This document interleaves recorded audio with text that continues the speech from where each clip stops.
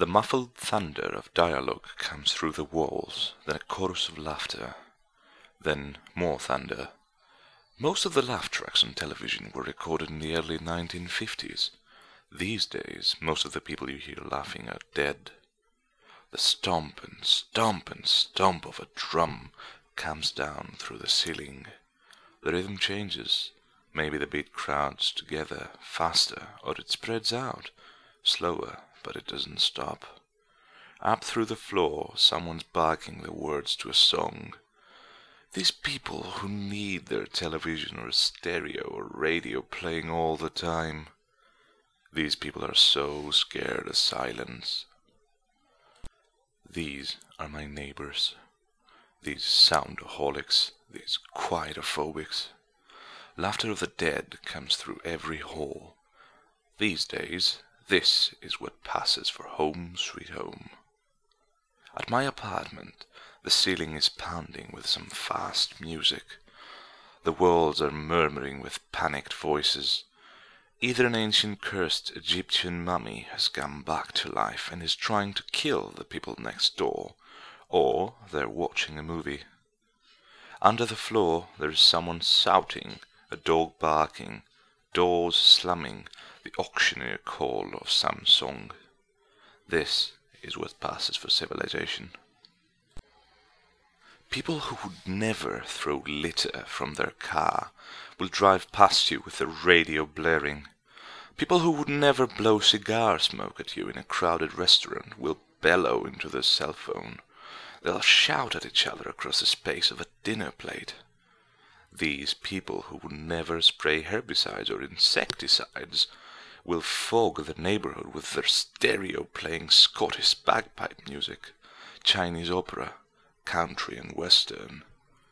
Outdoors, a bird singing is fine. Patsy Cline is not. Outdoors, the din of traffic is bad enough. Adding Chopin's piano concerto in E minor is not making the situation any better. You turn up your music to hide the noise. Other people turn up their music to hide yours. You turn up yours again. Everyone buys a bigger stereo system. This is the arms race of sound. You don't win with a lot of treble. This isn't about quality. It's about volume. This isn't about music. It is about winning. You stomp the competition with the bass line. You rattle windows. You drop the melody line and shout the lyrics. You put in foul language and come down hard on each curse word. You dominate. This is really about power. These musicaholics, these calmophobics. No one wants to admit we're addicted to music. That's just not possible.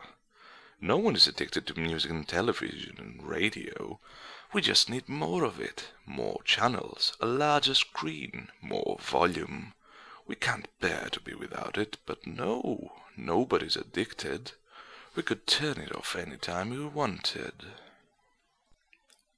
The sound shivers through the walls, through the table, through the window frame, and into my finger. These distractionaholics, these focusophobics. Old George Orwell got it backward.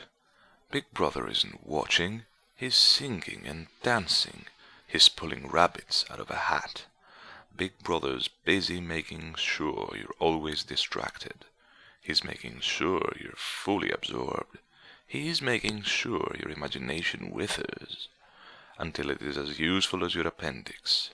He is sure your attention is always filled. And with this being fed, it's worse than being watched. With the world always filling you, no one has to worry about what's in your mind. With everyone's imagination atrophied, no one will ever be a threat to the world. The music and laughter eat away at your thoughts. The noise blots them out. All the sound distracts. Any more, no one's mind is their own. You can't concentrate. You can't think. There is always some noise worming in. Singers shouting, dead people laughing, actors crying, all these little doses of emotion. Someone is always spraying the air with their mood, their car stereo, broadcasting their grief or joy or anger all over the neighborhood. This isn't anything new. Experts in the ancient Greek culture say that people back then didn't see their thoughts as belonging to them. When ancient Greeks had a thought, it occurred to them as a god or goddess giving an order. Apollo was telling them to be brave. Athena was telling them to fall in love. Now people hear a commercial for sour cream potato chips and rush out to buy. But now they call this free will. At least the ancient Greeks were being honest.